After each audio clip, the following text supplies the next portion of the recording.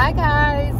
So I had recorded, well, I thought I recorded like for 6 minutes, but apparently someone was calling me and it stopped the recording 39 seconds in, and I didn't notice because I'm not looking at the phone while I'm driving.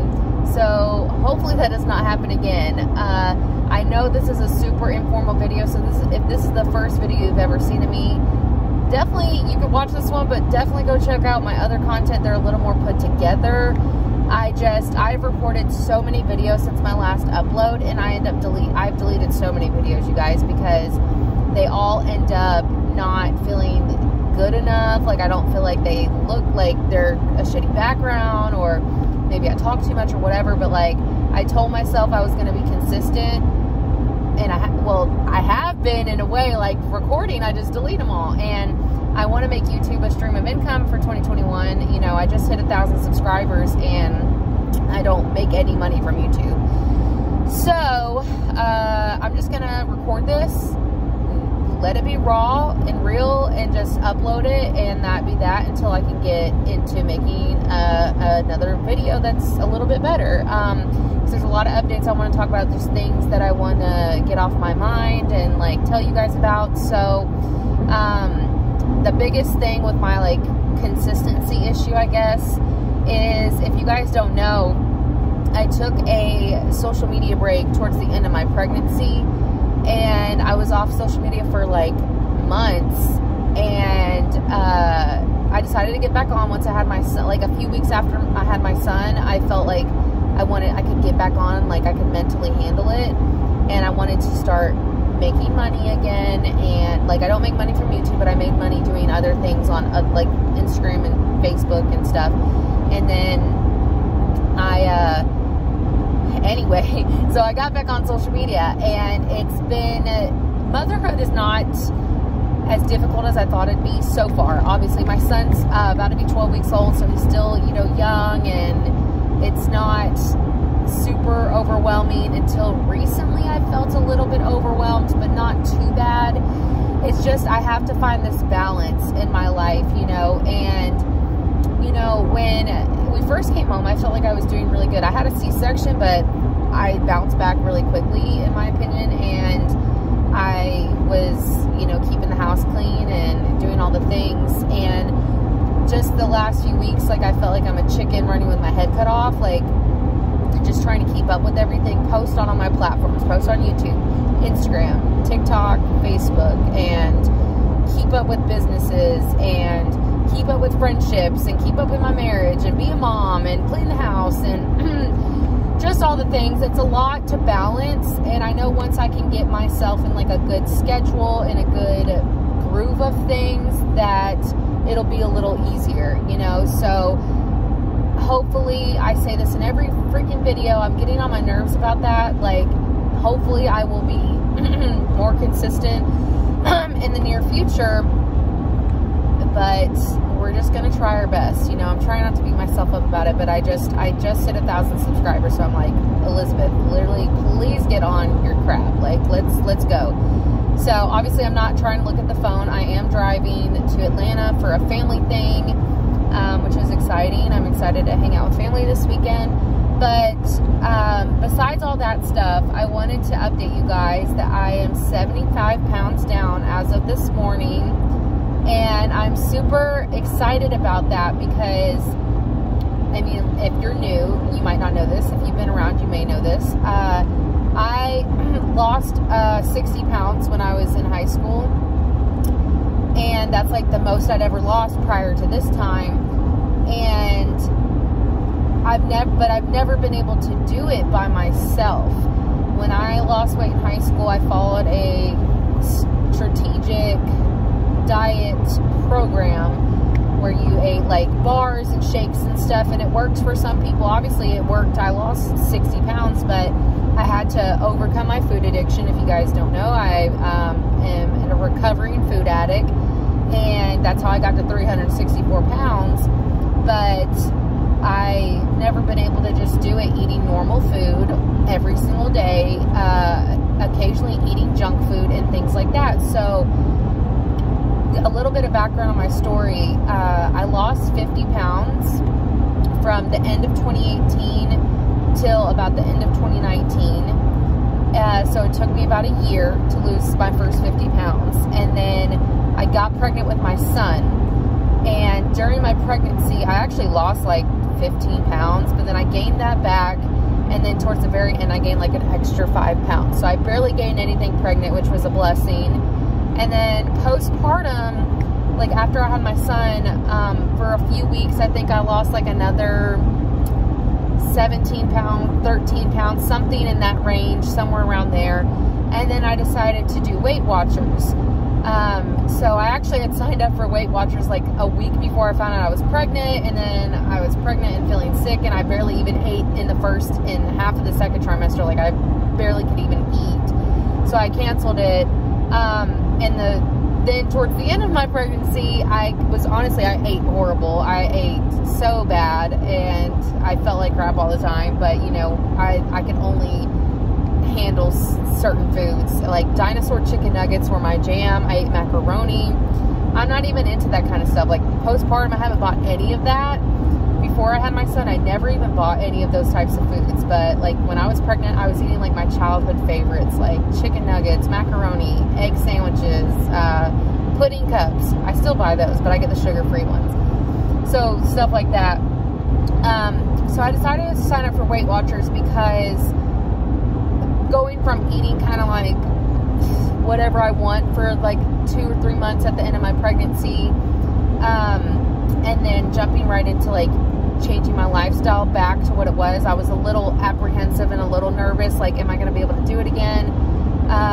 Obviously I was before I even signed up for Weight Watchers. I like lost weight postpartum, and it wasn't just due to being postpartum. I definitely was trying to watch what I was eating, but I knew it's actually called WW now. It's not technically called Weight Watchers, but I knew Weight Watchers was a really great tool, and I didn't want to count calories. I didn't want to do I just didn't want to do all that extra stuff. And the thing I love about WW is you track points. You can scan your food in an app, and it tells you exactly how many points those foods are, and you get a set amount of points a day.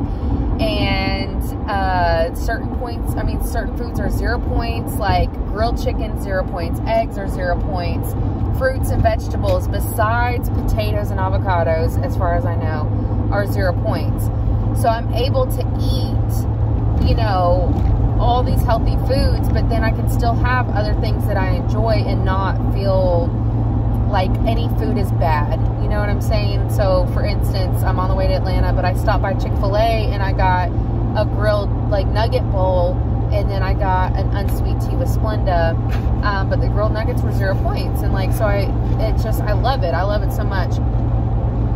So since being on Weight Watchers, I've lost 17 pounds, and that's been excuse me, within I don't know how many weeks, maybe like 2 months ish.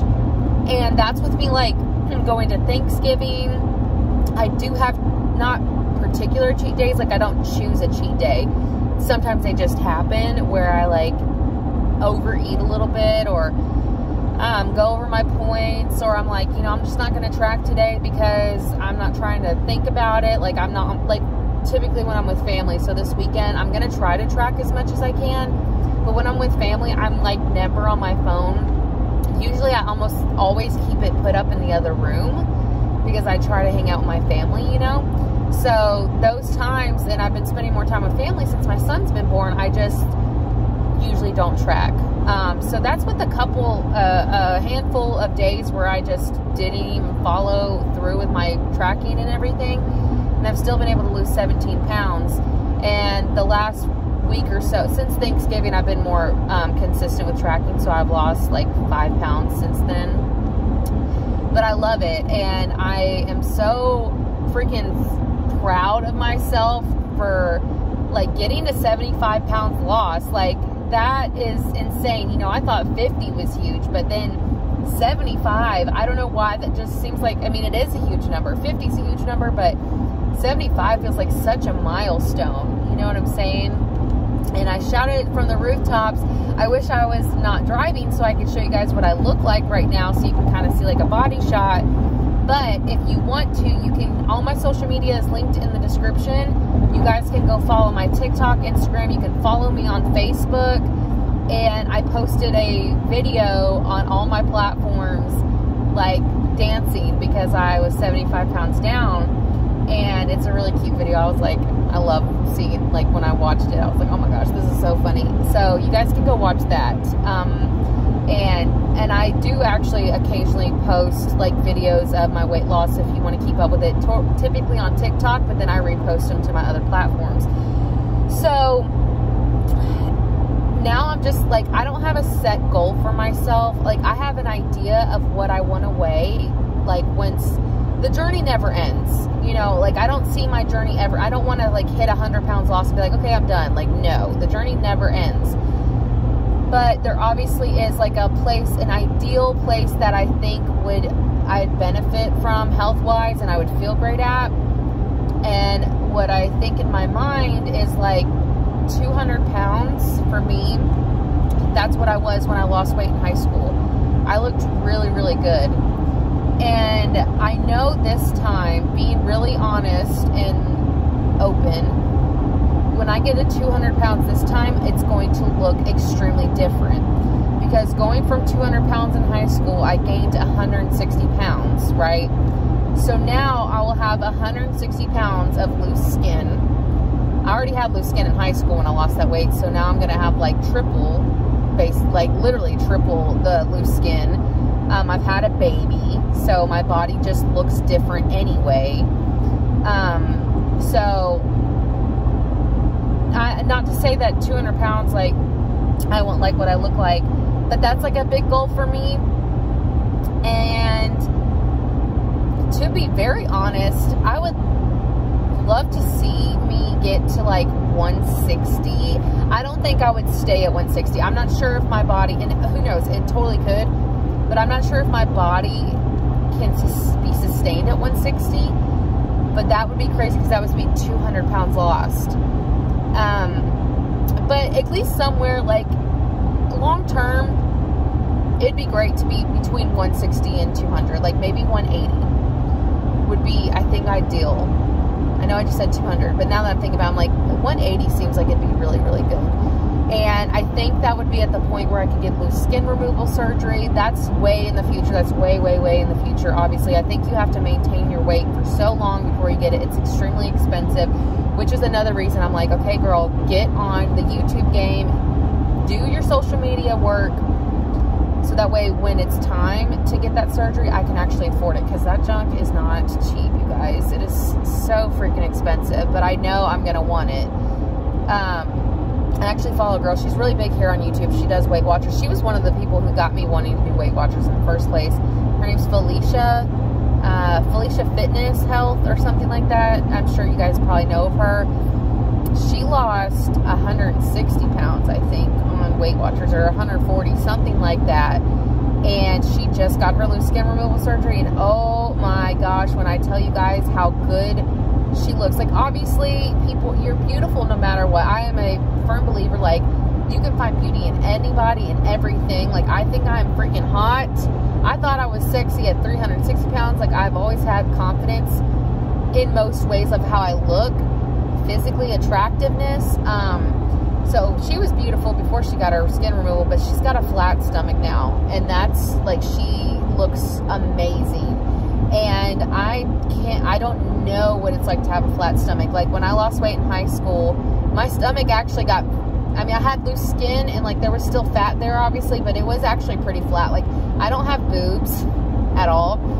So when I lost weight, I was able to wear a size small shirts. Like, I was able to fit in really small shirts because my stomach had flattened. I had no boobs. I was still wearing, like, size 14, 16 pants because I'm just wide-hipped. But the more weight I lose, like, the more of an hourglass figure I have. So I was able to fit in, like, smaller shirts, and I still had, like, wide hips and, like, wore bigger pants.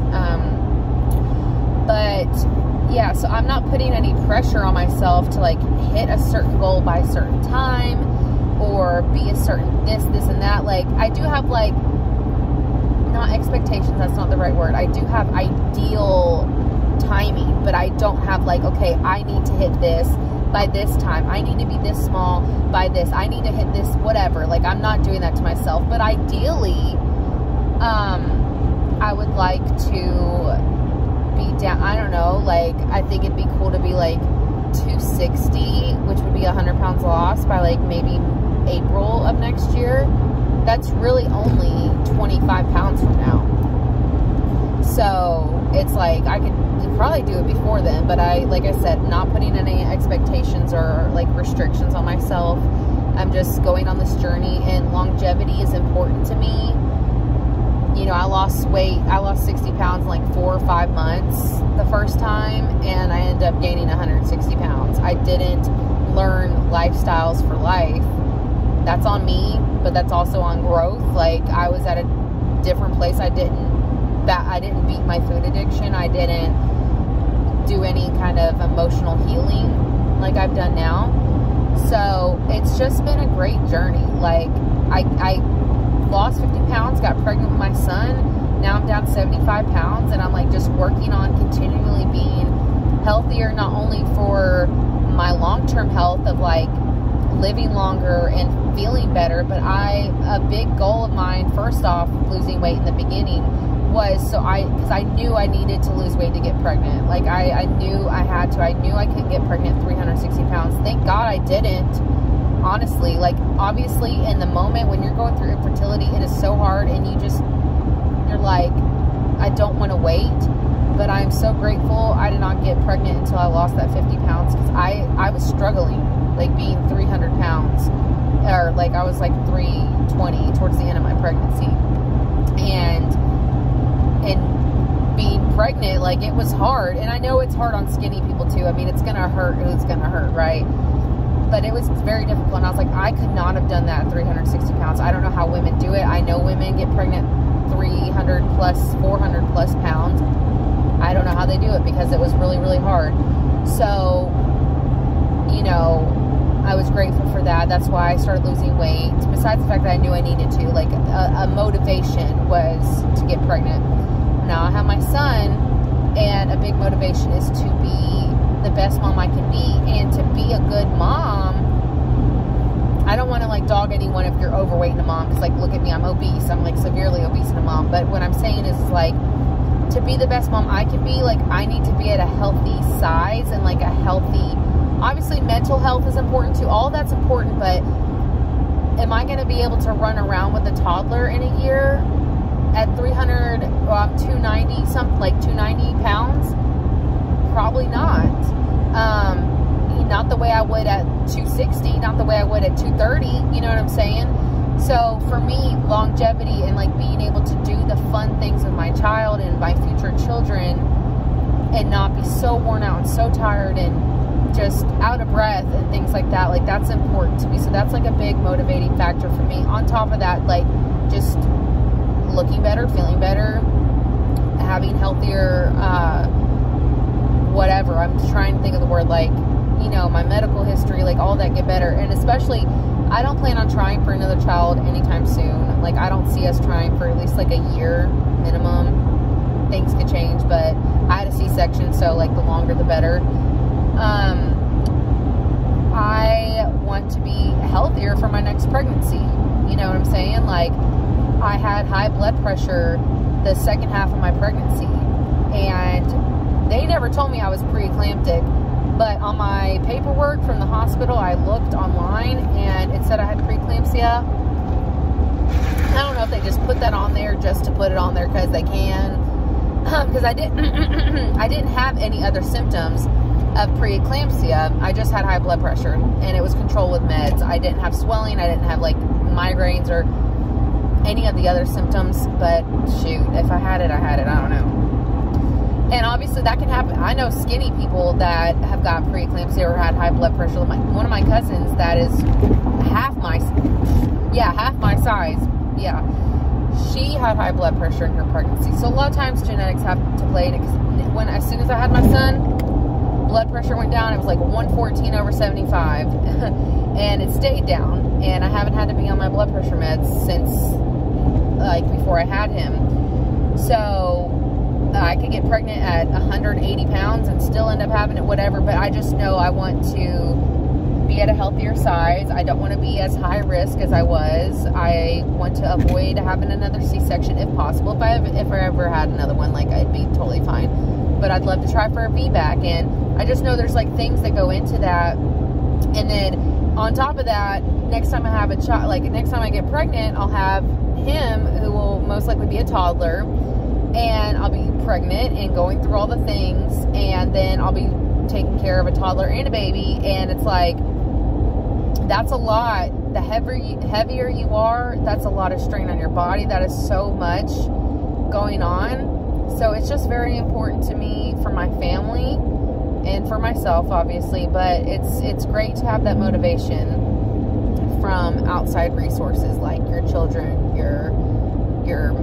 whoever. I mean, it could be anybody, you know what I'm saying? So that's just kind of where I'm at with everything. I'm trying to think if there's anything else I want to update you guys on. Just, I guess I really love WW, and in my opinion, coming from someone who's a recovering food addict who's tried so many diets. I mean, I've tried keto. Now, I did lose weight on keto. I think I lost like 12 pounds. This was like years and years ago. I could not handle eating that much fat in a day. Like, I started to feel sick. So that's just me. I know that's not everybody. I'm not saying keto is bad, but I'm just letting you guys know, like, I've tried the keto. I've tried so many, I can't even think, like, so many things I don't even know the names of. Like, when I was growing up, like, my family would buy like these shakes that they saw at the store that say like lose weight fast, and like I would try these shakes, and I was only eating like 1 meal a day, and it's just like crazy the things I've tried. And obviously I lost weight by myself without WW. Like, I know how to do it, but WW is such a great tool to keep you on track and to have something measurable to look on during, you know, throughout the week, and be like, okay, so like what's working, what's not. Like, if you're tracking your food properly, excuse me, and you see a pattern with something, you know, you're tracking it. So, and it's not hard because you scan it in an app. You don't got to like go search it. You don't got to put in calories. You don't. It's so freaking simple, you guys, and it's so inexpensive. I'll have a link in my description. It should give you your first month free, or maybe your second month free for the app. Like, you don't have to sign up and go to the meetings or anything unless you want to. I don't even know if we have meetings in my area, but they do have meetings. I think it'd be cool to do, but like, I'm not worried about it, and it costs more money anyway. The app itself is like $20-something a month. Like, that is so inexpensive. Like, that's one of the most inexpensive things I've ever seen in my life for the value it brings. Okay? So I will have a link in the description. I believe it gives you a month free. I could be right. It gives you something free. So just go check it out if you're wanting to sign up. It does something, okay? I don't know for sure, but something you get for free. It might be your first or second month. And then I'm sure you can cancel it anytime. I'm not canceling because I freaking love it. I'm obsessed with it. And they actually, Weight Watchers does have food they offer you. Like, you could buy their bars and stuff. I haven't, just because I don't feel like I need to right now, but I actually do want to try out some of their foods, and because they have really low point options with their foods. And the one thing is, though, I would never say never. I don't see myself buying all their snacks and like that being like, I eat their little meals a day. Like, I want to eat real food, and that's what I love about WW is you can eat real food. I have Oreos almost every day. I'm not saying that's healthy. Keep in mind, I am not saying like that you should eat Oreos every single day, but ever since I was pregnant, I never had a sweet tooth pre-pregnancy. Never. I was like a chips and salsa, cheese dip type girl. Well, when I was pregnant, I started like liking sweets. I ate a lot of fruit and like chocolate. I love Nutella. Oh, I ate so much Nutella. And so since then, I've had like more of a sweet tooth. So I eat like 1 or 2 Oreos a day. Like, I don't eat a whole row of Oreos a day. I don't eat like a whole bag or nothing. Like, I eat 1 or 2 a day. Like, we get the double stuffed Oreos, and they are 3 points each for the double stuff. If you get the normal Oreos, it's like less points for sure. My husband always just buys the double stuff. And one of them's 3 points, 2 of them 6 points. And if I have leftover points at the end of the night, I let myself have an Oreo or 2. There is nothing wrong with that. Not to say it's the healthiest thing to do, but if that's what you got to do to, you know, cure your sweet tooth and whatever. I eat the sugar-free puddings. Oh my gosh, they're so good. They taste better than the normal puddings to me. They're 2 points each, you know, and strawberries are 0 points. So sometimes if Nutella is really high in points, so I haven't bought it in a few weeks. But if I want to eat like chocolate with strawberries, I get my strawberries and do the sugar-free pudding cup. There I go. That's a 2 point snack. Like, it's amazing. So this is a long video. I'm not editing it. So thank you all who watched this far. I'm glad I got all this off my chest. I'm glad I'm going to be uploading this and not like stressing myself out about, oh, is it perfect? Is it whatever? No, I'm not. Videos in the future hopefully will be better, but you know what? Like, I've always been good at these like just talk videos. I try to do vlogging. It's just not my jam right now in life. Maybe in the future, but like now I can't. I forget to pick up the camera halfway through the day, you know? My life's too hectic. So, if you guys enjoy this type of content, if you like just listening to me blab and you want to keep up with my, you know, lifestyle and what's going on with me and my weight loss journey and my motherhood journey, please hit the subscribe button. I would love to have you here. I did change all my social media. I don't know if you guys noticed, to Lizzy and Little. I just love it. I don't like Lizzy Morris MUA anymore. I want to get back into makeup artistry in the future, like doing makeup on people, because I have so much products and stuff, but it's just not incorporated into my lifestyle right now. Like I said, it's too hectic. But MUA just didn't resonate with me anymore, so I wanted to change it to Lizzy and Little. All of my social media is Lizzy and Little, including YouTube. Facebook, obviously it's not, because I have a Facebook page, but it's just Lizzy Morris. I'll have it linked below, and you guys could just follow me. You probably don't want to add me as a friend, but you can just follow me on there. I post on Facebook the most. But anyway, so that's that. Like I said, if you enjoy this, please hit subscribe, like the video. All my social media is linked in the description box. The Weight Watchers, like, free month is linked in the description box. So you guys have all the tools and whatever you need. If you guys have any questions for me, or any like video requests or video ideas or whatever you want to ask me, you can leave in the comments below. I will get back to you guys when I can.